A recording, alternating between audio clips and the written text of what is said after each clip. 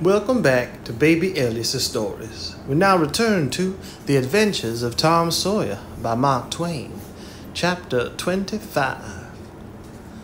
There comes a time in every rightly constructed boy's life when he has a raging desire to go somewhere and dig for hidden treasures. This desire suddenly came upon Tom one day. He sallied out to find Joe Harper, but failed of success. Next, he sought Ben Rogers. He had gone fishing. Presently, he stumbled upon Huck Finn, the red-handed. Huck would answer. Tom took him to a private place and opened the matter to him confidentially. Huck was willing. Huck was always willing to take a hand in any enterprise that offered entertainment and required no capital, for he had a troublesome superabundance of that sort of time which is not money. "Where'll we dig?" said Huck. "Oh, most anywhere." "Why, is it hid all around?" "No, indeed it ain't. It's hid in mighty particular places, Huck. Sometimes on islands, sometimes in rotten chests under the end of a limb of an old dead tree, just where the shadow falls at midnight, but mostly under the floor in haunted houses." "Who hides it?" "Why, robbers, of course. Who'd you reckon? Sunday school superintendents?" "I don't know. If it was mine, I wouldn't hide it. I'd spend it and have a good time." "So would I, but robbers don't do that way. They always hide it and leave it there."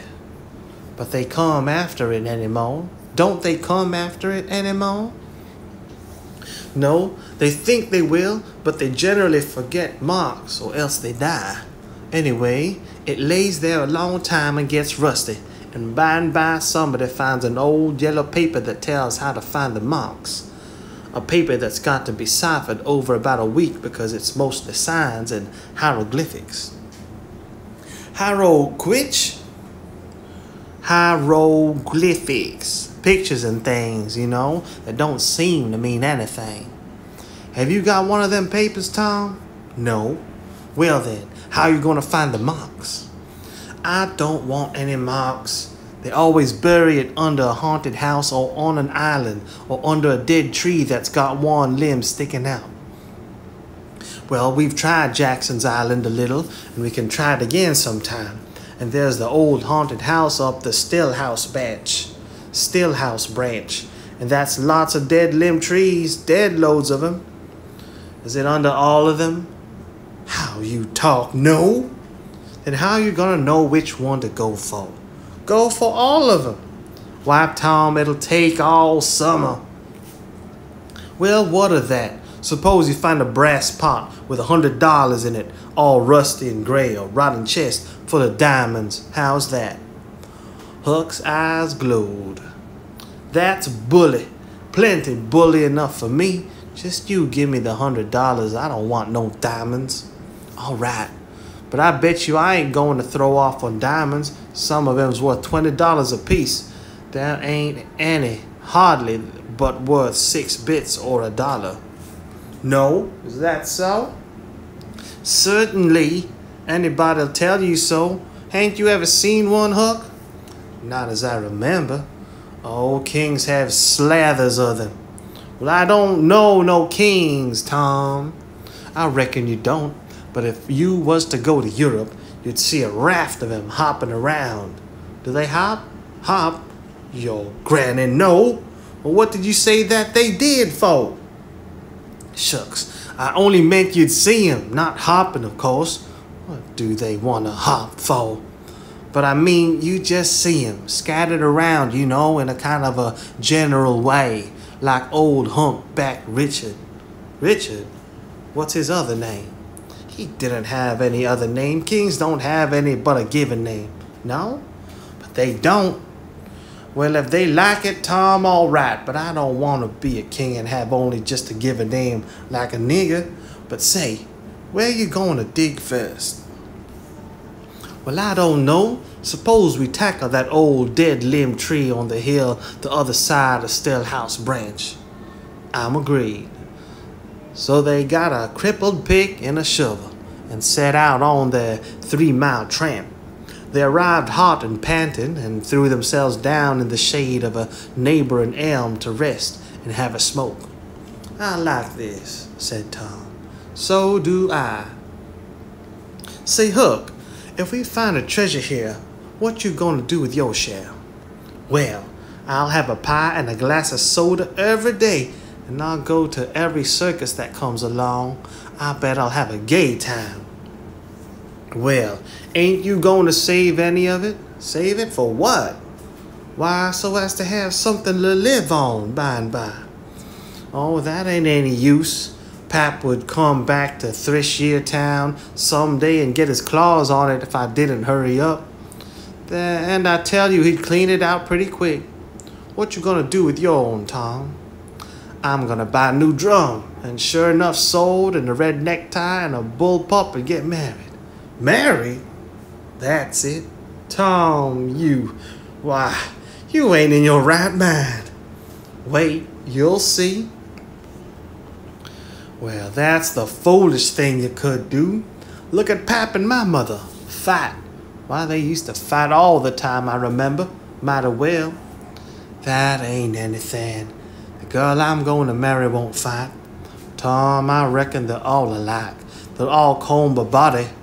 Now, you better think about this a while. I tell you, you better. What's the name of this gal?" "It ain't a gal at all. It's a girl."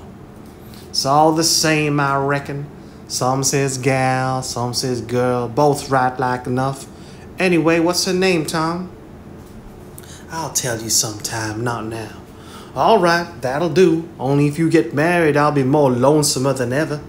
"No, you won't. You'll come and live with me. Now stir out of this and we'll get to digging. We'll go to digging."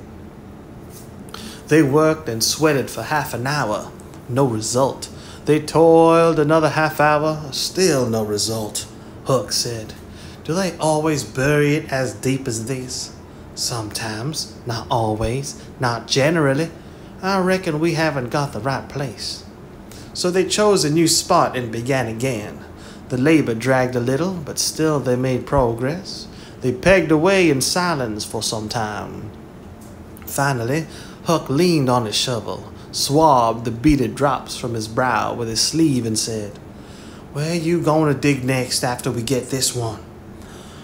"I reckon maybe we'll tackle the old tree that's over yonder on Cardiff Hill back of the widow's." "I reckon that'll be a good one. But won't the widow take it away from us, Tom? It's on her land." "She'd take it away? Maybe she'd like to try it once. Whoever finds one of these hid treasures, it belongs to him. It don't make any difference whose land it's on." That was satisfactory. The work went by. That was satisfactory. The work went on. By and by, Huck said, "Blame it. We must be in the wrong place again. What do you think?" "It is mighty curious, Huck. I don't understand it. Sometimes witches interfere. I reckon maybe that's what's the trouble now." "Shucks. Witches ain't got no power in the daytime." "Well, that's so. I didn't think of that." "Oh, I know what the matter is. What a blame lots of fools we are. You have to find out where the shadow or the limb falls at midnight, and that's where you dig." "Then, consound it, we fooled away all this work for nothing. Now, hang it all. Got to come back in the night. It's an awful long way. Can you get out?" "I bet I will. We've got to do it tonight, too, because if somebody sees these holes, they'll know in a minute what's here, and they'll go for it." "Well, I'll come around at Mao tonight." I'll come around at Mao tonight." "All right, let's hide the tools in the bushes." The boys were there that night, about the appointed time. They sat in the shadow waiting. It was a lonely place, and an hour made solemn by old traditions. Spirits whispered in rustling leaves. Ghosts lurked in the murky nooks. The deep baying of a hound floated up out of the distance. An owl answered with his sepulchral note. Good Lord. Sepulchral. Sepulchral, relating to a tomb or interment. Sepulchral, gloomy. An owl answered with his sepulchral note. The boys were subdued by these solemnities and talked a little. By and by they judged that 12 had come. They marked where the shadow fell and began to dig. Their hopes commenced to rise.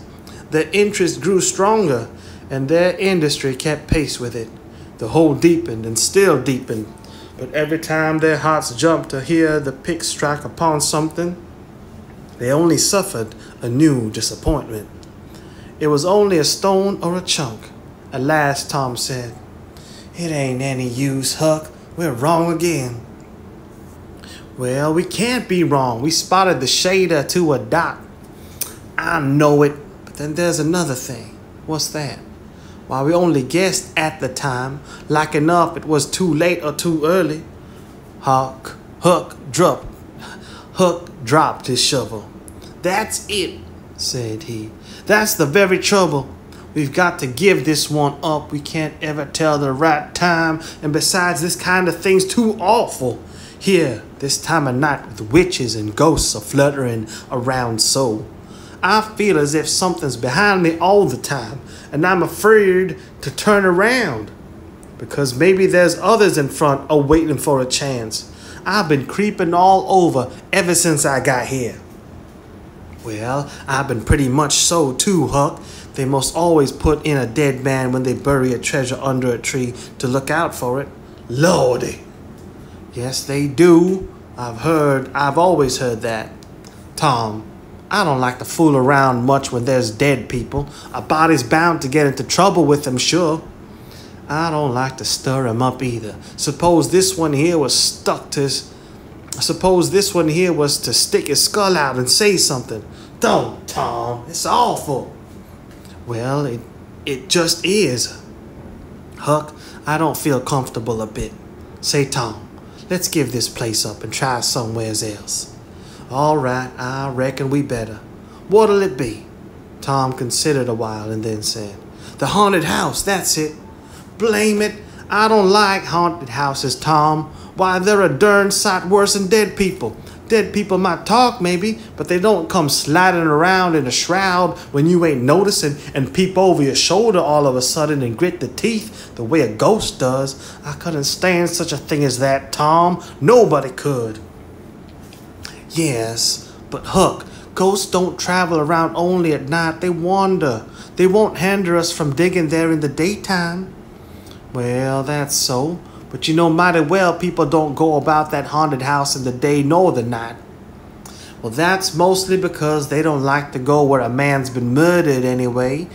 But nothing's ever been seen around that house except in the night. Just some blue lights slipping by the windows. No regular ghosts." Well, where you see one of them blue lights flickering around, Tom, you can bet there's a ghost mighty close behind it. It stands to reason, because you know that they don't anybody but ghosts use them." "Yes, that's so, but anyway, they don't come around in the daytime, so what's the use of our being afeared?" "Well, all right. We'll tackle the haunted house if you say so, but I reckon it's taking chances." They had started down the hill by this time. There in the middle of the moonlit valley below them stood the haunted house, utterly isolated. Its fences gone long ago, rank weeds smothering the very doorsteps. The chimney crumbled to ruin, the window sashes vacant, a corner of the roof caved in. The boys gazed a while, half expecting to see a blue light flit past the window. Then, talking in a low tone as befitted the time and the circumstances, they struck far off to the right to give the haunted house a wide berth, and took their way homeward through the woods that adorned the rearward side of Cardiff Hill.